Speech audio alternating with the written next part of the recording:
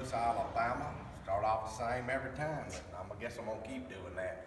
I've been petitioned to do this video, so I'm gonna do it for Tyler.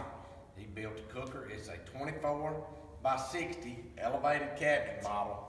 This cooker here is on our modified trailer. This trailer is 53 inches outside of fenders to outside of fenders. This cooker has just a standard shelf right here. It does not have the stainless shelf.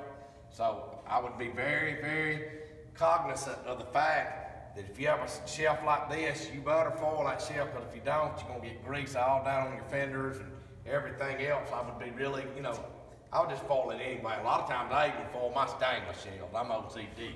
But this cooker here is it's not the straight back elevated cabinet model, it's our standard elevated cabinet model, which is 26 inches tall. And it not being straight back, this shelf here is going to be a little bit shorter. Not drastically, but it's going to be a little bit narrower. All the lengths will be the same, relatively the same.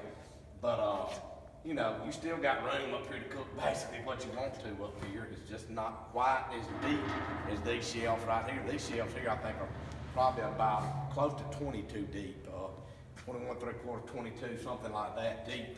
But anyway, see, you got plenty of room on this cooker. You always think about it. This cooker here, although it's a 60, if you add a third shelf, say you add a third shelf, then you're going to be up to what an 80-inch cooker would hold or better. So it's just, you're just elevating the cabinet, and you're shortening the trailer. So, but it is what it is. We got our River Country gauges right here, adjustable gauges.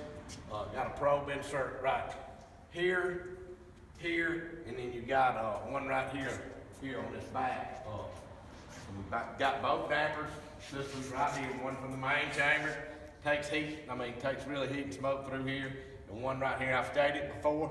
If you don't do anything, this box here is going to probably run about 150, 170, 175, just depending on how hot you're running the main chamber, because you're getting radiant heat off this firebox from the, into here. But you can open both dampers, open that stack, open this stack. You can pinch that stack. You just have to tweak it what works best for you, and you can get the heat on up in here at a cooking temp. It may vary a little bit from this chamber, but you can get it up there. If you know what you're doing, you're cooking up, you can do it. It's not a problem. I see two shelves in this warmer. I think they just hadn't put Tyler and them just hadn't put this shelf in here yet today, so I need to make sure that they know that. It's got a charcoal pan right here. It does not have an elevated grate. That is an option. It goes in this pan. You can elevate a grate off there. I don't have no problem putting charcoal right on that pan and lighting it and cooking with it. You're going to get airflow through this pinwheel damper here. But to each his own. Everybody has their own theories, but I know many people that's doing that. I know many people that want to elevate it, want it elevated. That's an option, and that is up to them. You got your charcoal baskets. All our charcoal baskets come out, slide, lock, kind of a double pattern in the bottom. It prolongs the bottom of your basket. It helps the charcoal not to just burn and fall right through right quick, or coals anyway. As y'all know, you want to build a very good coal base to keep it don't run off flames. It runs off, a wood base, a coal base. You want to get a good coal base in there. I start out with charcoal. A lot of people do. Some people put lump in there, lump charcoal, and put their sticks on top of it. Make them a weave pattern and light it with a weed burner. That's really your best option, to light it with a weed burner. I do not put gas assist into the firebox. It doesn't need it.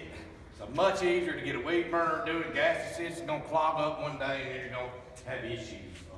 And then two, somebody will cut the gas on, leave it on, walk away, and it'll blow themselves up.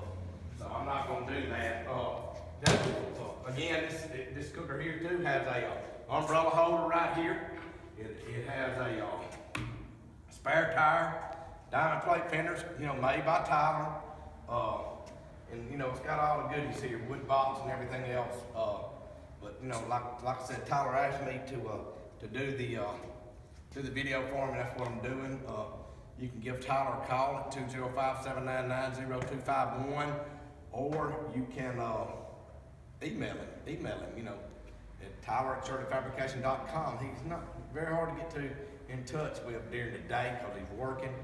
And you know, best route, you know, text him and then email him. Okay. But again, just do that. Thank you.